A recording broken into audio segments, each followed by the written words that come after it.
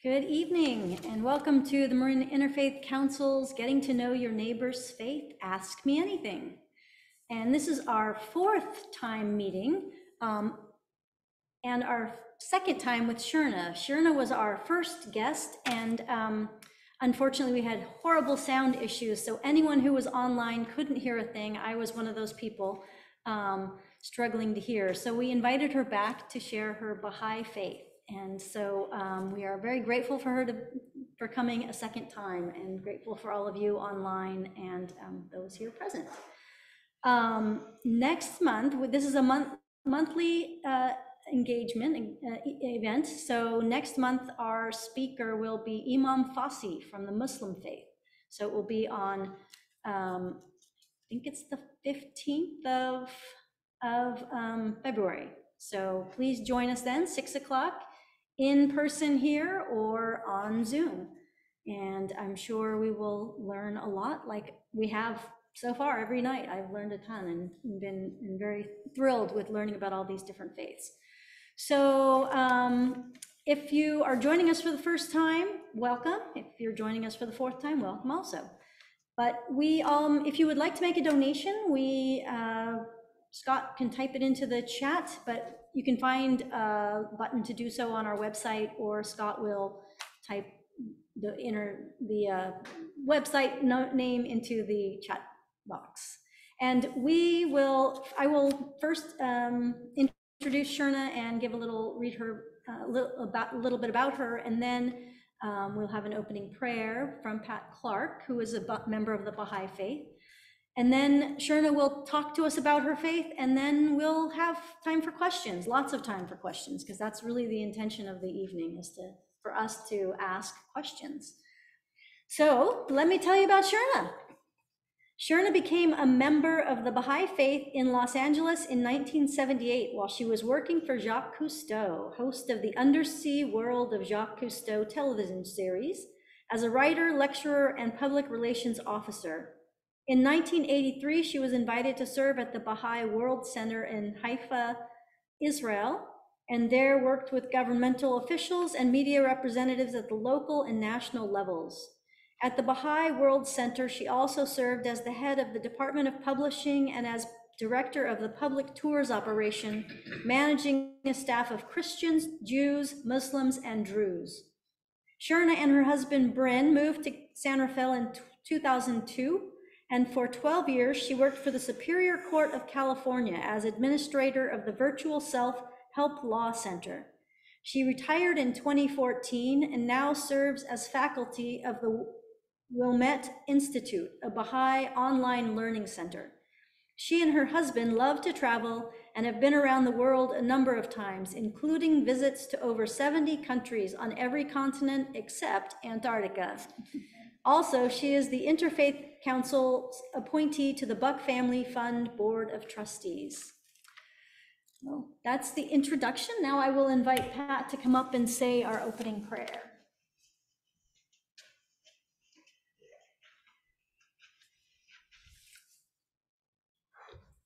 We can pray now.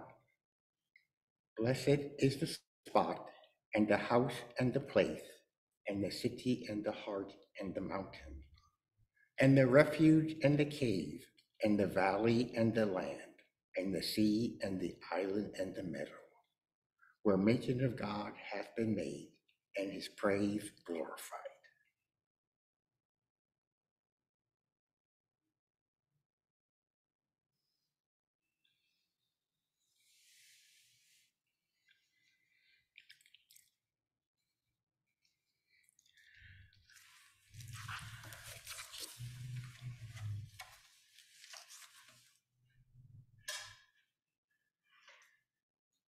Many years ago, someone asked the head of the Baha'i Faith at that time, "What is a Baha'i?"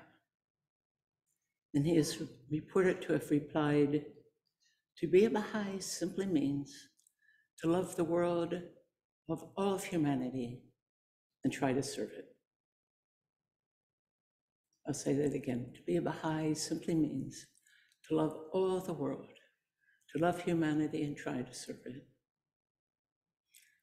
So that's kind of it.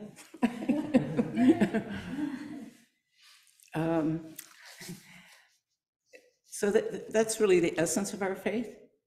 In more pragmatic terms, the Baha'i Faith is a relatively new religion, having been established by Baha'u'llah in the 19th century.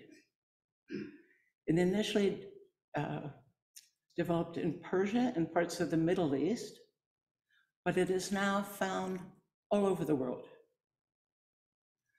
There are three principles that are central to the teachings of Baha'u'llah: the unity of God, the unity of religion, and the unity of humanity.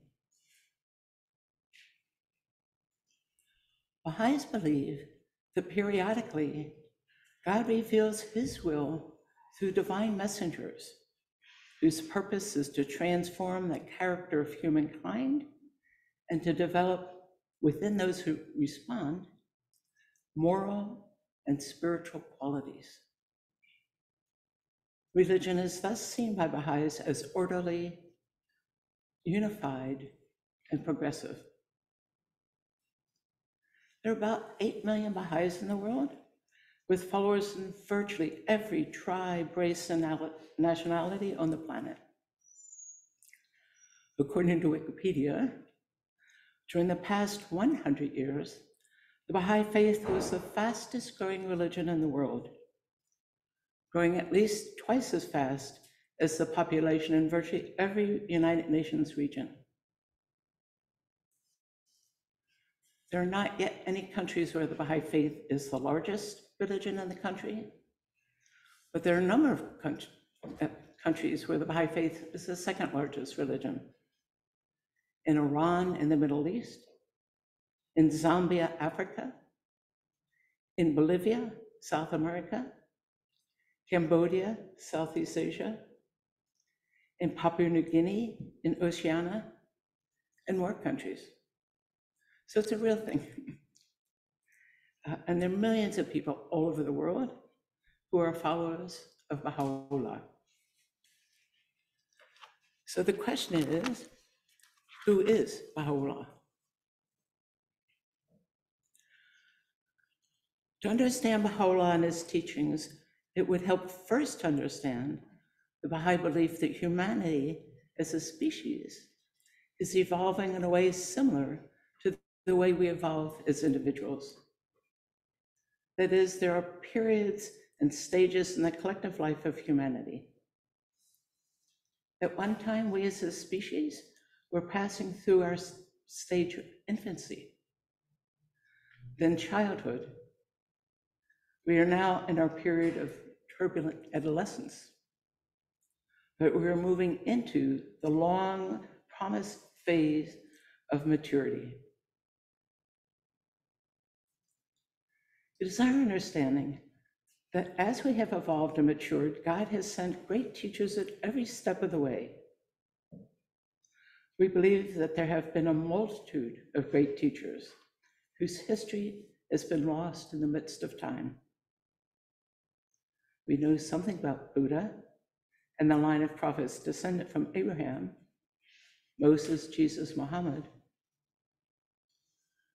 One thing that's interesting about Baha'u'llah is that he's also a descendant of Abraham, through Abraham's wife Sarah on his mother's side, and Abraham's wife Keturah on his father's side. We know this because Baha'u'llah was born into a noble family in Persia, and noble families keep genealogies, like the begats in the Bible. His father held a high-ranking position in the court of the Persian king, and they had enormous wealth, similar to Siddhartha, who became the Buddha. From an early age, Baha'u'llah showed signs of greatness and displayed extraordinary knowledge and wisdom. He did not attend regular school, but did receive some instruction from tutors. He did learn to read and write, for example, and was well-versed in the works of the great Persian poets, in the art of calligraphy, and the skill of horsemanship. Gentlemanly, pursuits. When he was 18 years old, his family arranged for his marriage to a woman from another great family, and it is said that it took 40 camels to carry her dowry from her home to his ancestral home. When his father passed away, Baha'u'llah was asked to follow in his footsteps and assume the position in the court of the king, but he refused. He was not interested in the titles and honors of this world. His interests lie in defending the poor and protecting the needy. His home became a shelter for all. No one went away. No one was denied hospitality. Let me take this.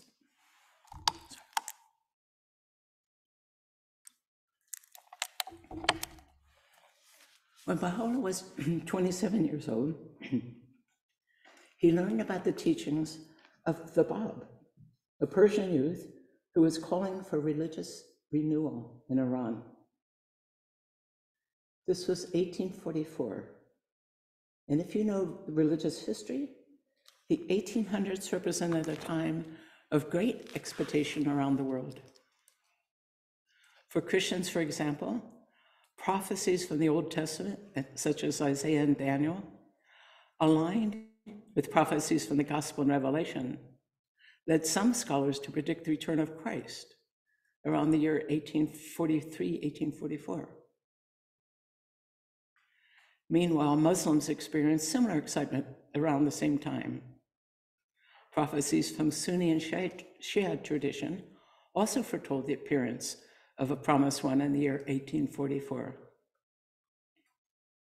So the Bab, spelled B-A-B, by the way, it means the gate in Arabic, told the people to prepare themselves for him whom God shall make manifest.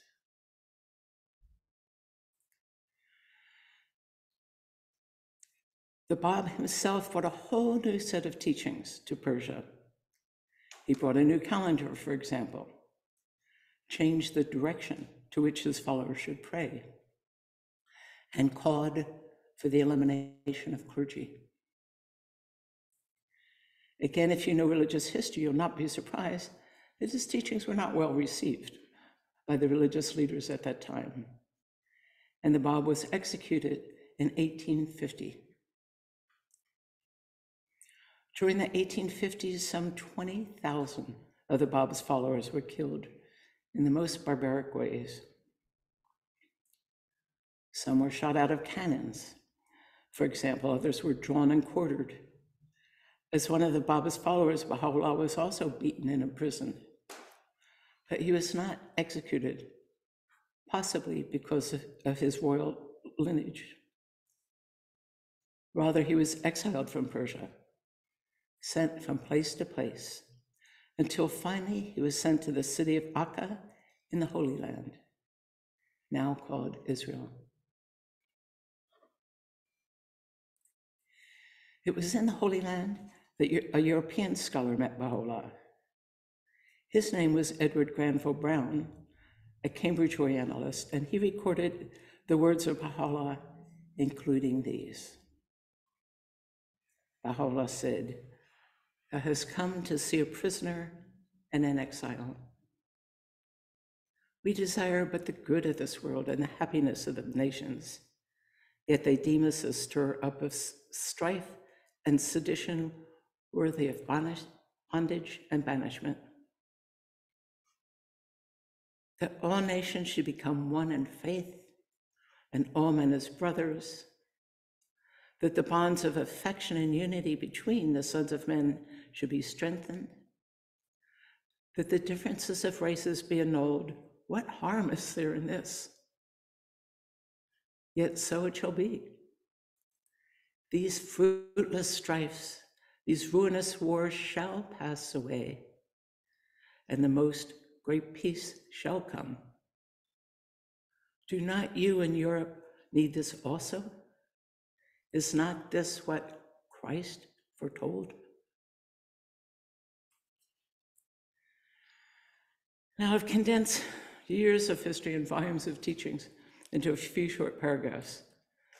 But here is the most important thing to know about Baha'u'llah. Baha'is believe that he is the prophet of God for this day. And we offer 3 proofs of a prophet for your consideration. First, consider his life. He was born a wealthy nobleman and willingly gave up all his wealth and political advantage to be able to bring the teachings of peace and justice to the world. He died as a prisoner and in exile. Second, consider his writings. Baha'u'llah began writing letters, epistles, and entire books in the 1850s, and he continued writing until he died in 1892. Over the years, he discussed scientific matters, including astronomy, biology, medical sciences, etc. And he gave expositions on the meanings of the gospel and other holy books. He wrote lengthy tablets on sociology and government, and so much more, including many mystical writings. In the breadth and depth of Baha'u'llah's writings, we find the teaching humanity needs now to address contemporary problems and the way forward to build a new, peaceful global civilization. Third, consider the effects of Baha'u'llah on the peoples of the world. Baha'u'llah taught that the refinement of one's inner character and service to humanity are inseparable facets of life. Every man, woman, and child has this twofold moral purpose: to attend to his or her own spiritual and intellectual growth, and to contribute to the transformation of society. Teaching children that they are noble beings, each with a special gift to offer to humankind, is a powerful way to start to develop the understanding of this twofold purpose. When children reach the age of 11 or 12, the concepts of his or her responsibility to the wider community are more openly discussed. And by the time a young person has reached the age of 15, he or she is considered an adult with full responsibility for his or her own spiritual development. The Baha'i teaching of the equality of men and women have a very profound effect on some communities. And the tool of using Baha'i consultation for collective decision-making has transformed populations. And groups of people all over the world are working to apply Baha'u'llah's teachings to their personal and collective lives. It is profoundly moving to witness.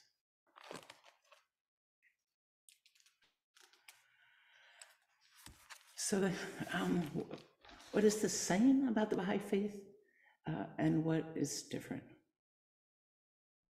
It's very, very common for people to say, the Baha'i Faith is like the religion in which I was born, and that's true. So to explore this, we need to explore the definition of the word religion. According to Baha'i teachings, the core of religious faith is that mystic feeling which unites man with God. I will say that again, the core of religious faith is that mystic feeling that unites man with God. So to even begin to talk about that definition of faith, we need to talk about the word God.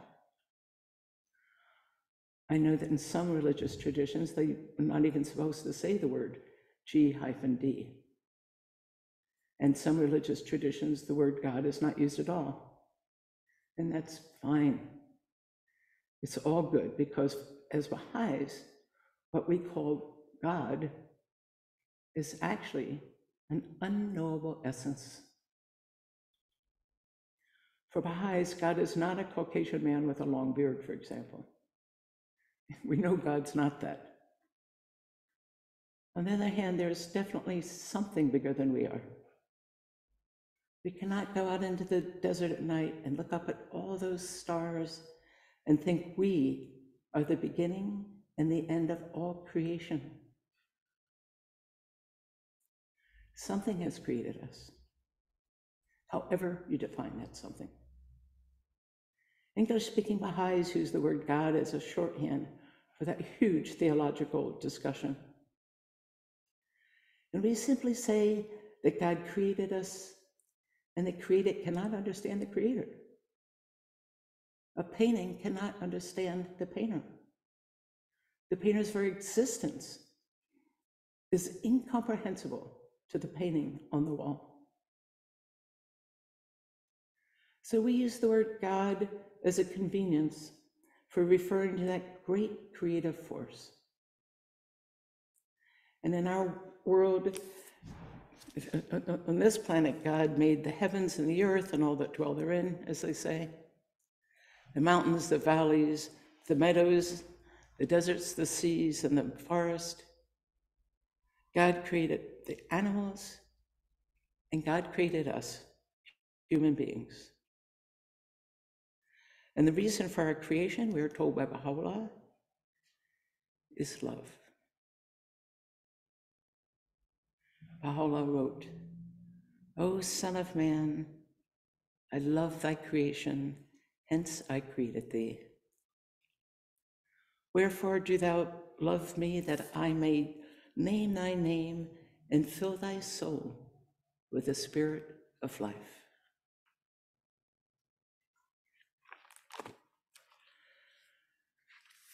So God's existence is beyond our understanding, but his love touches our lives and our beings ceaselessly. And one of the things that religions do is to help open our minds and our hearts to receive God's love. It is in this way that the Baha'i Faith is like other religions. Baha'is are enjoined to pray and to meditate. We have a period of fasting, very similar to the Muslim fast. We have holy days and other ways to connect to that mystic feeling which unites us with God.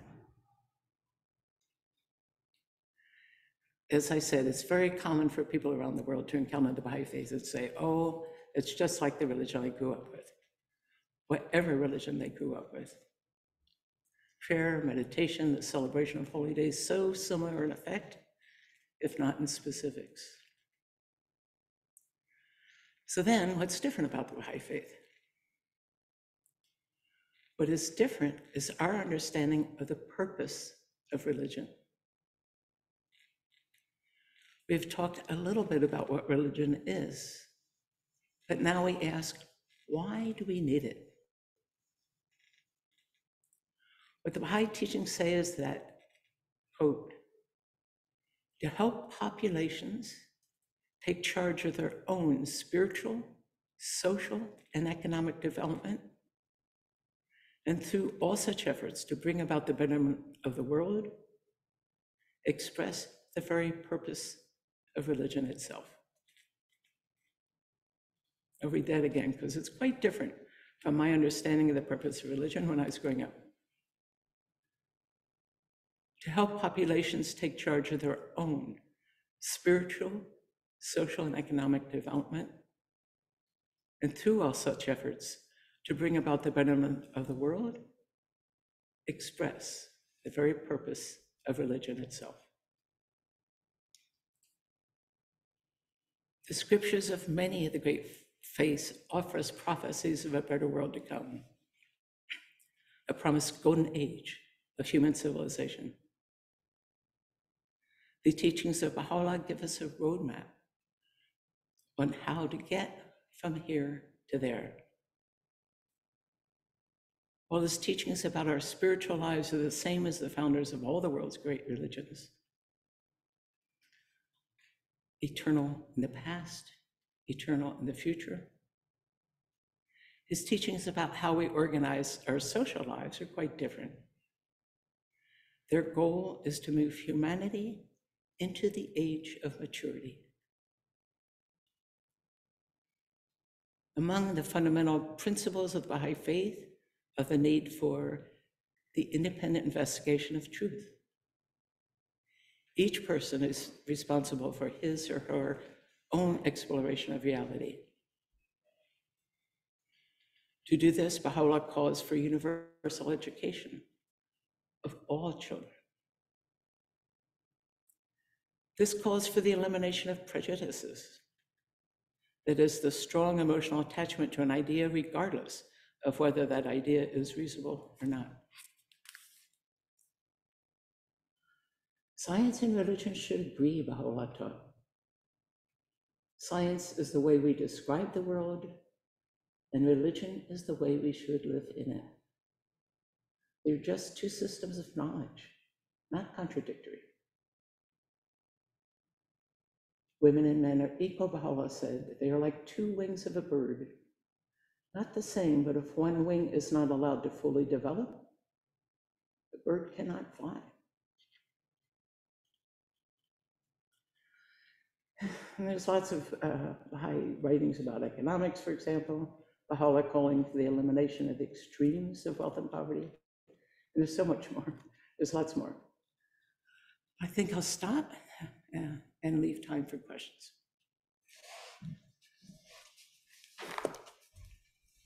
Well, thank you, Sherna, for kind of the outline of your faith. So now, if you have any questions on the, those of you online, I think, or even here, please feel free to enter them. I have a question, of course, but it's, you know, in the Christian faith of which I'm a part,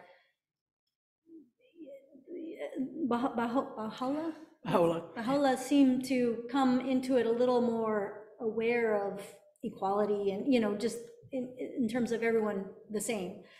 But like in the Christian tradition, our faith, our Bibles, we've done different translations of everything. And I know you have prayers. Do they get changed at the same, or do they, I mean, so he wrote many of his sayings. Are any of those changed? Like we have the King James version of the Bible, we have the new, you know, do you know what I mean? Okay, so Baha'u'llah lived he died in 1892. And he wrote basically in Persian and in Arabic. And his grandson, who was called Shoghi Effendi,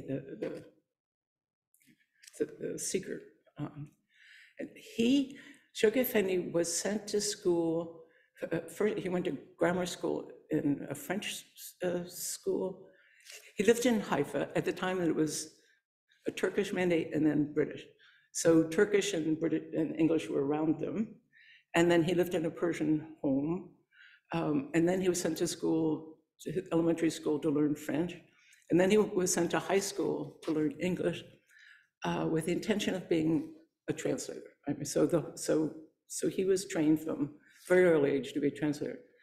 And then he went to Oxford University and studied English at Oxford University in England. He was born 3 years after Baha'u'llah died, but his grandfather, Baha'u'llah's oldest son, was alive. And so at a very early age, Shoghi Effendi started translating the writings of Baha'u'llah primarily into English. And his translations are the foundation that Baha'is today use for continuing to translate the writings of Baha'u'llah. There are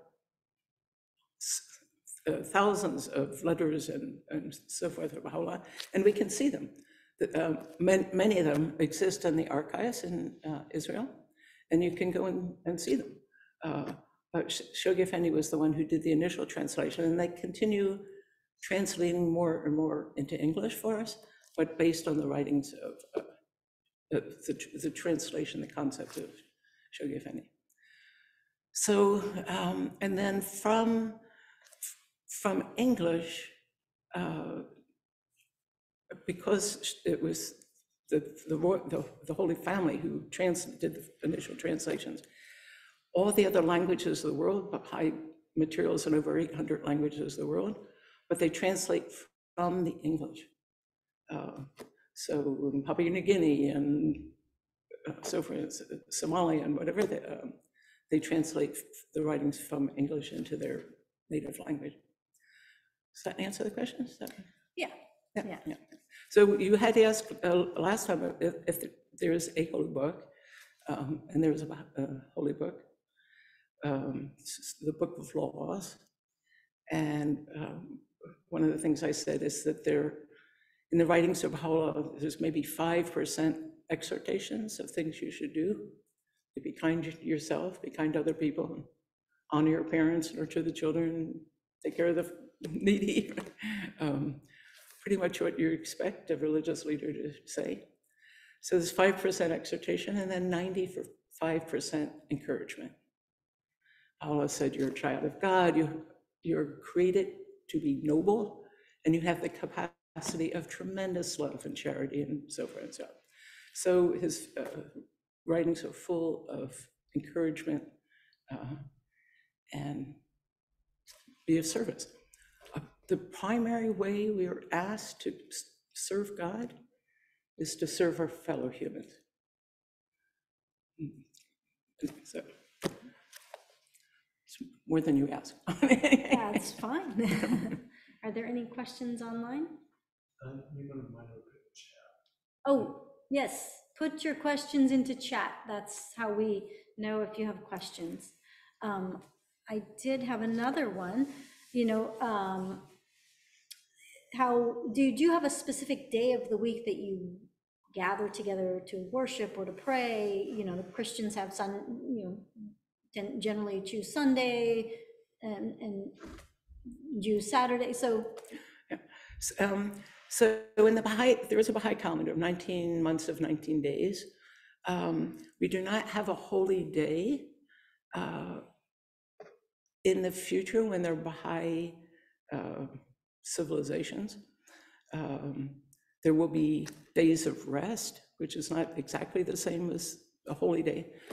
So we do not have clergy, first thing. So we're organized geographically by the country in which we live. So in Marin County, for example, there's Baha'is of Santa Fe, there's Baha'is of Fairfax, there's Baha'is of Novato.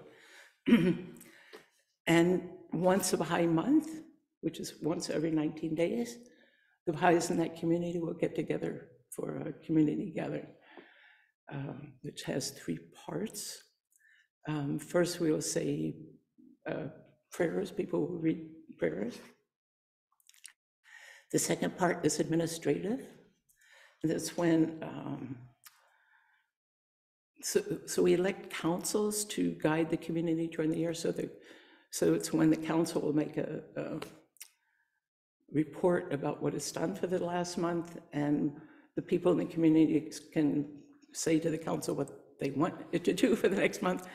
And there's letters from the National Assembly, it goes up and down, and a lot of communication for a period, for that part of the feast.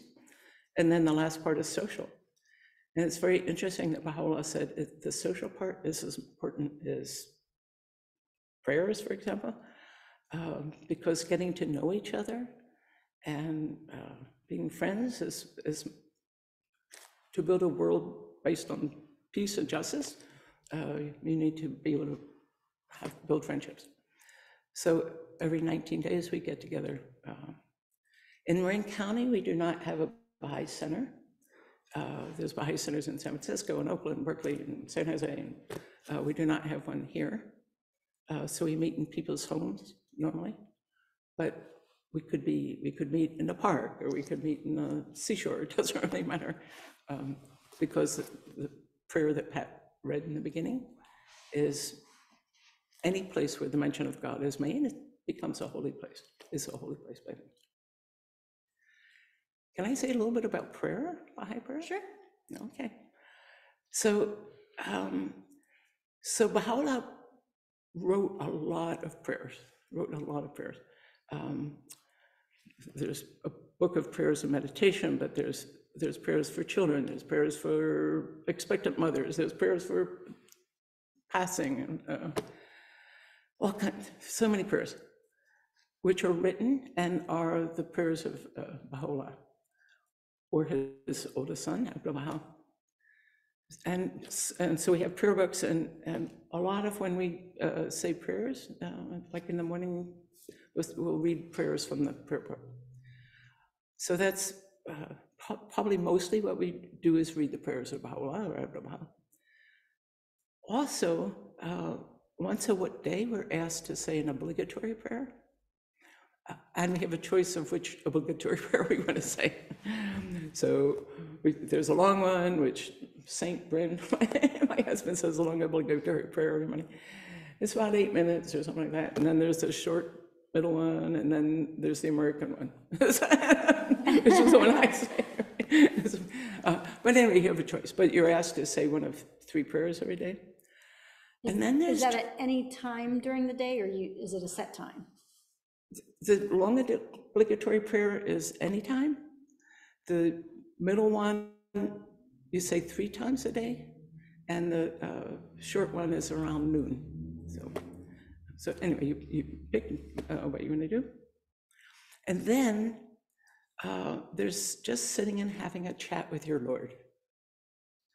And just usually, well, you just pour your heart out to the Lord, right? And it can be a meditation on the prayers you read. It can be a meditation on something that's going on in your life, or but anyways, it's a different quality, as you can imagine. It's very personal, and just sit and chat with your Lord. So that's the third kind of prayer we have. Somebody asked me a while ago if we ever cry when we pray, and the answer is of course, depending on the circumstances of your life, and you're turning to your Father, and of course there are times in which you pray, and there are times in which you rejoice, and praise and thanksgiving to the Lord. Anyway, so. Are there any questions in the chat? There is one. All right.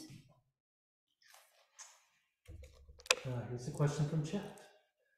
Sherna, if Baha'is believe in the unity of all religions, why do Baha'is believe that there's a need for a separate Baha'i community rather than become part of Christian, Jewish, Muslim communities and share Baha'i teachings within those religious communities and within all religious communities?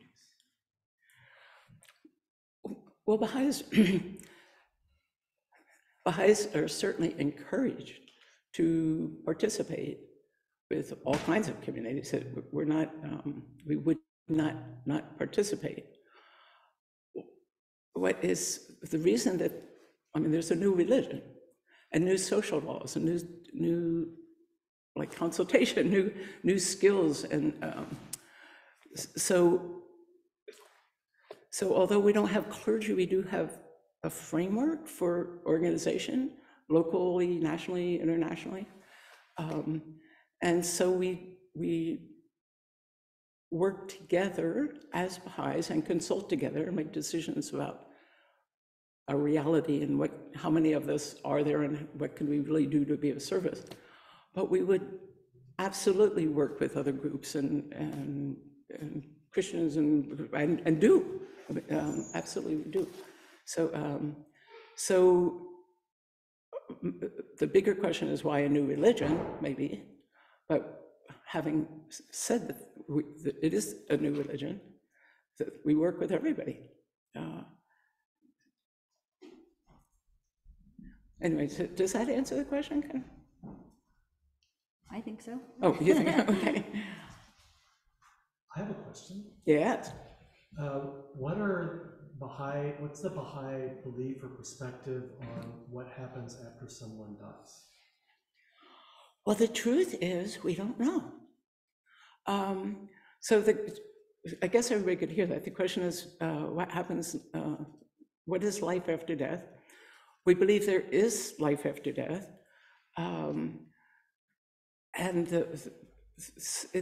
For the individual soul, we believe that the soul, the individual soul is taken, a drop from the sea of consciousness. This gets very mystical. A drop from the sea of consciousness is taken at the moment of conception and becomes the soul of the individual. So we come from a sea of consciousness, we become an individual, it's a soul which stays with us and is not in us, or the whole question of what is a soul. Anyway, so during this life, we develop our capacities to be kind, to be just, to be trustworthy, and so forth. And at the moment of death, our physical body ends, and our soul goes on towards God. But we don't know a lot about what that means. What Paula said is only the good goes on. So if anything we've done good, we take with us. Anything that's not so good stays here, which makes the next world really sort of wonderful, because it's only good. We don't believe in a physical heaven and hell. In fact, Baha'u'llah said the next world is closer than your lifetime. It's here and there. And the only other thing he said is, if we knew how wonderful the next world was, we would all go out and commit suicide to get there now. But we are in this world, we're spiritual beings on a physical path. And we are in this world to learn attributes like kindness and justice and patience and so forth. And then we take those, and we have work to do in the next world. But it's a spiritual world, it's not a physical world. We will know each other in the next world, and we will have work to do. But I don't know any more than that. Do you guys know any more than that? So, I mean, basically, we don't know. But we'll find out. I first met people from the Baha'i Faith when I was in my 20s in Costa Rica, funny thing. But they didn't drink. Is that a part of the faith? Yes. Yeah. So there are very few things that we are asked not to do, but one is to, Paula said that we are created to be noble beings, and we are asked not to do anything that encourages us to be ignoble. Anyway, so Baha'is do not drink alcohol, and we do not take recreational drugs, but you can take drugs on doctors' prescriptions and so forth, of course, but we don't drink alcohol. But things like Coca-Cola you can have, and but pretty much always it's moderation is the key, but there are a few things that we don't do. Smoking is not prohibited. Smoking tobacco, smoking is not prohibited, but it's abhorrent of God. So there you go.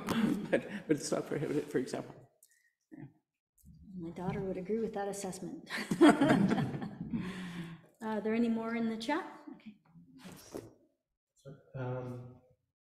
The Baha'is believe that Baha'u'llah is the last divine messenger, or anticipate another prophet to appear for the times other than appointed successors. So the question is, do we believe there will be more prophets in the future? And the answer is yes, absolutely. That as humanity grows and develops and matures, times change. In the time of Jesus, the fastest thing in the world was a horse. And now we live in the we're going to this space and the moon, and so the fundamental things of be kind and be just and be trustworthy or don't change. That's who we are as creators. But the social conditions in which we live and work and organize ourselves change. So yes, of course there will be prophets in the future. And Baha'u'llah said every 500 or 1,000 years. We don't know.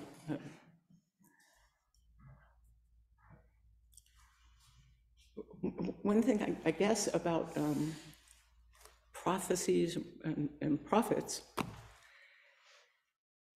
is that we believe that we only know about the prophets that have existed since the last ice age, pretty much. We don't. The civilizations before 10,000 years ago, we have bits and pieces of clay for, I don't know, whatever, pottery, but we really don't know a lot about it. So for the last 10,000 years, more or less, people have been prophesizing a time of the kingdom of God on earth, a time of maturity. And we believe that Baha'u'llah is, that the Bab was the point at which the age of prophecy ended and the age of fulfillment started. So we believe we are the beginning of a 500,000-year cycle of ever-increasing maturity and peace and justice. So we have a lot of work to do. But anyway, so yes, so there'll be every 500, 1,000 years, as humanity needs new teachings, God will send a great teacher. The ones we know about, this is getting a little tricky history because of, you talked about things changing and stuff.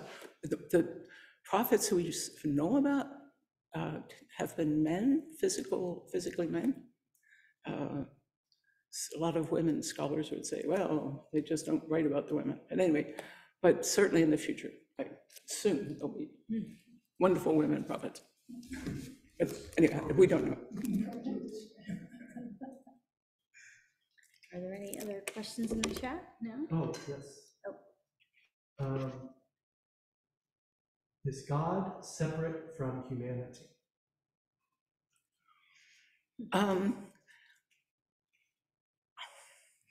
Yes and no. So God is unknowable, right? God is something else. And Baha'u'llah said, to find God, turn unto thyself and see me standing. Do you remember the exact quote? I'm so bad at exact quotes. Anyway, so we believe in the concept of oneness. So we are part of creation, and God is part of creation, and that creative force is so much bigger than we are. But so God's not a physical being, as we said, but we are part of his or her creation. So God is bigger than humanity, but each of us individually has part of God in us. Does that make sense?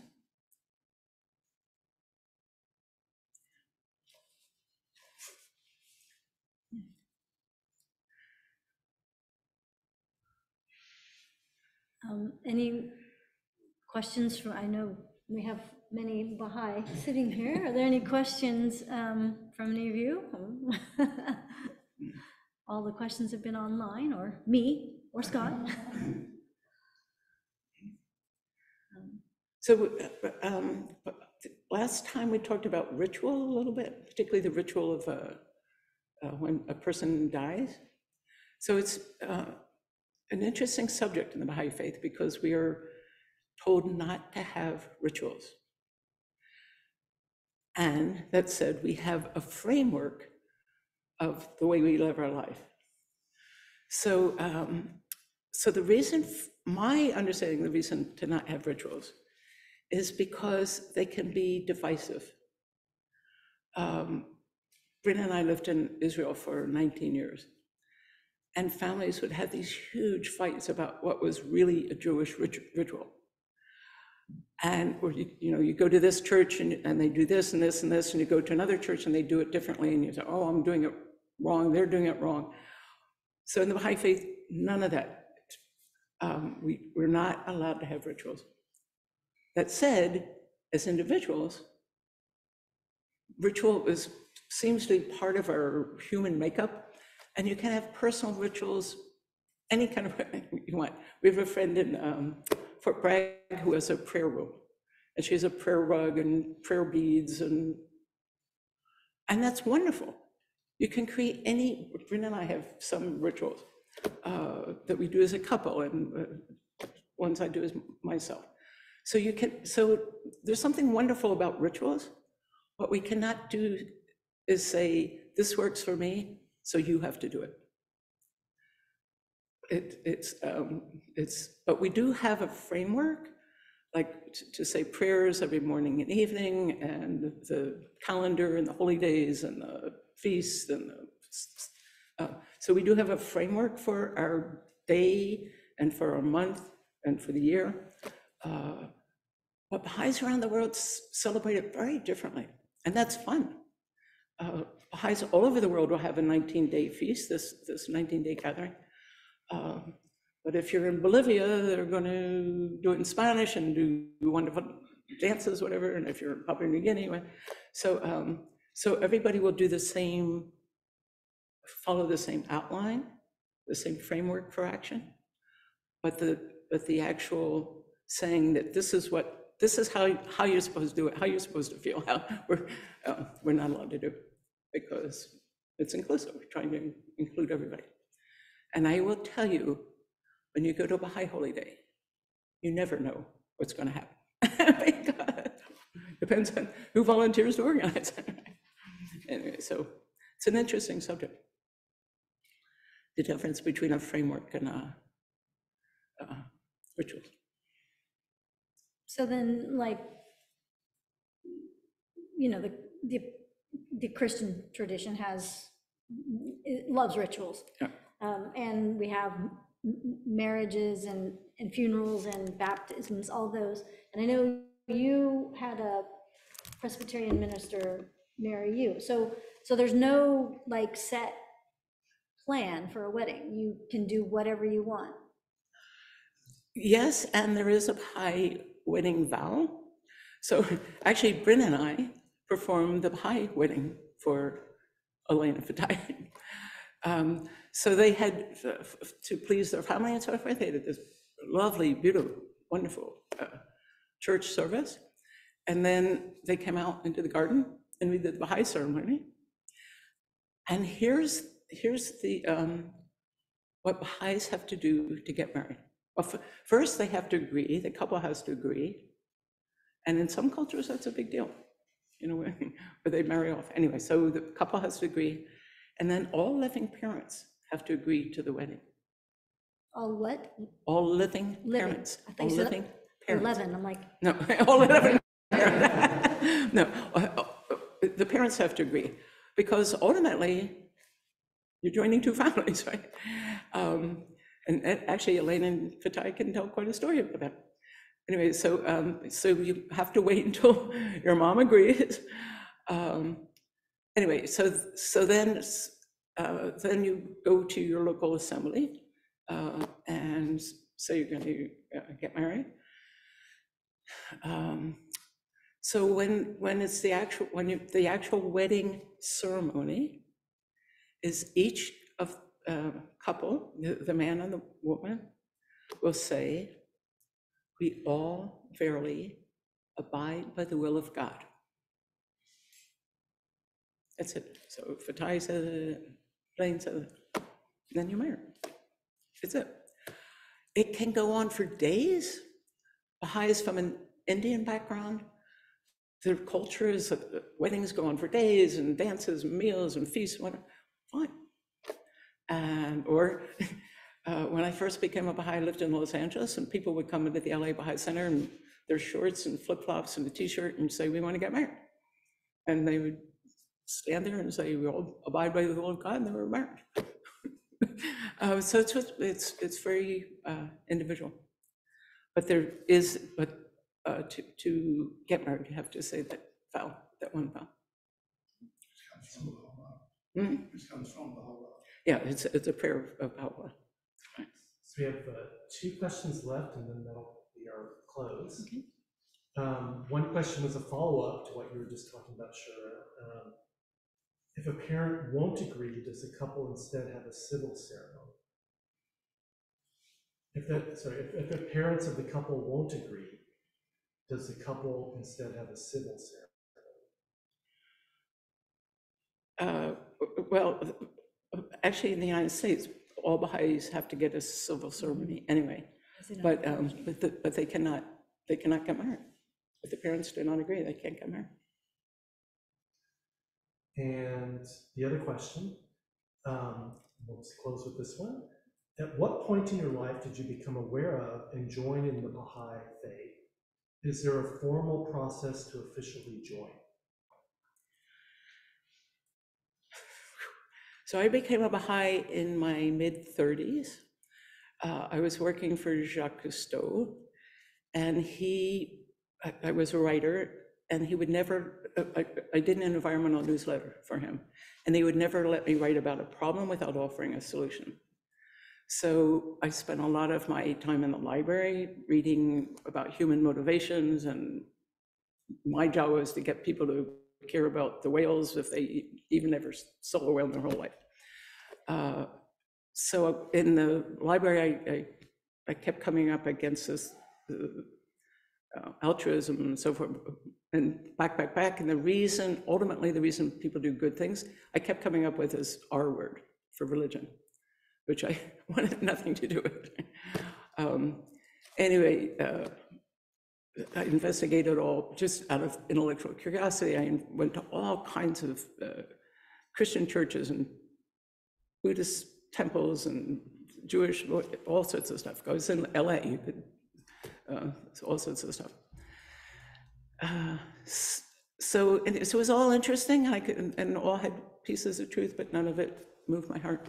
Anyway, and finally a friend of mine came to visit who had become a Baha'i, and she told me about the Baha'i faith. I thought it was the most ridiculous thing I'd ever heard in my entire life. Like, what? A prophet of God now? Anyway, I went away for 1.5 years.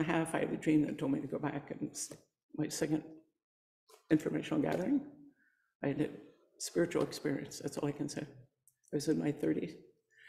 So then what do you do about becoming Baha'i? So, so you just say, I believe in Baha'u'llah. The Baha'u'llah is the prophet of God for this age. That's it. And you're Baha'i. We were asked, do people still do that? We were asked to meet with a local assembly who had some questions. You know who Baha'u'llah is? I said, no. How can you know it? How can you know what a prophet of God is? They said, you got it. And then do you know how Abdul Baha is? The son. And anyway, they had a few more questions. I said, I don't know. It's fine. You learn. So anyway, I became a Baha'i in my 30s, and the reason was I was trying to find ways to help the world.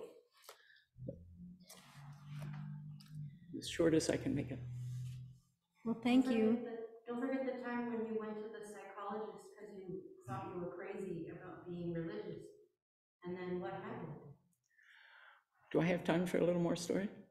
See, so I had this religious experience, and I have never, ever had an experience like that. It was, so my response was, I thought, I better see a psychiatrist.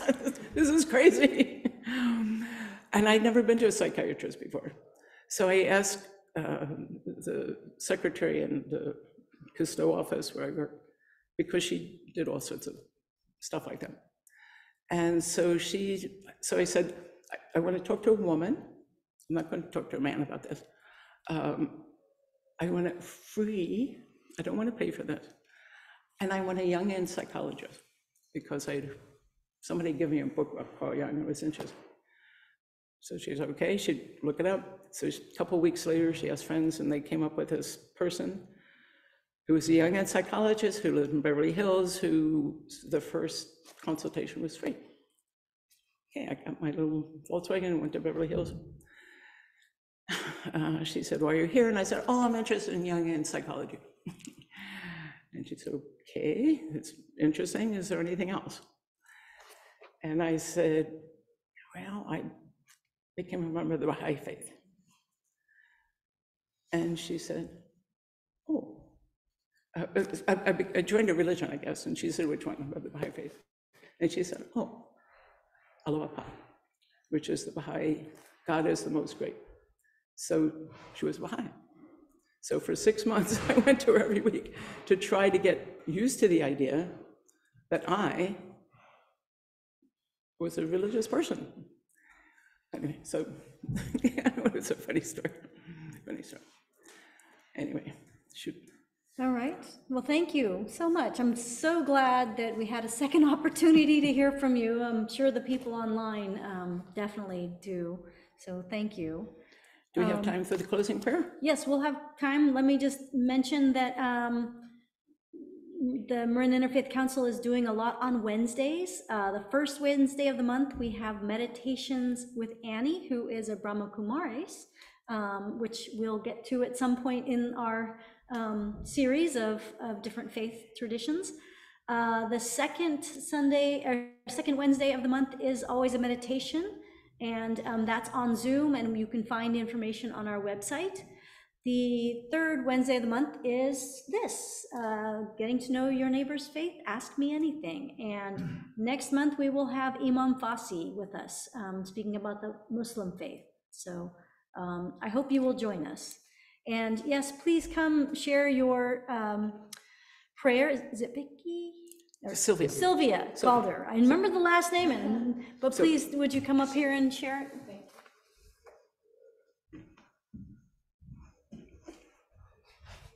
Thank you, Sherna, for asking me to say the prayer. Appreciate that. O thou kind Lord, thou hast created all humanity from the same stock. Thou hast decreed that all shall belong to the same household. In thy holy presence, they are all thy servants, and all mankind are sheltered beneath thy tabernacle. All have gathered together at thy table of bounty. All are illumined through the light of thy providence. O God, thou art kind to all. Thou hast provided for all, dost shelter all, conferrest life upon all. Thou hast endowed each and all with talents and faculties, and all are submerged in the ocean of thy mercy. O thou kind Lord, unite all. Let the religions agree and make the nations one, so that they may see each other as one family and the whole earth as one home. May they all live together in perfect harmony. O God, raise aloft the banner of the oneness of mankind. O God, establish the most great peace. Cement thou, O God, the hearts together. O thou kind Father, God, gladden our hearts through the fragrance of thy love, brighten our eyes through the light of thy guidance, delight our ears with the melody of thy word, and shelter us all in the stronghold of thy providence. Thou art the mighty and the powerful, thou art the forgiving, thou art the one who overlooketh the shortcomings of all mankind.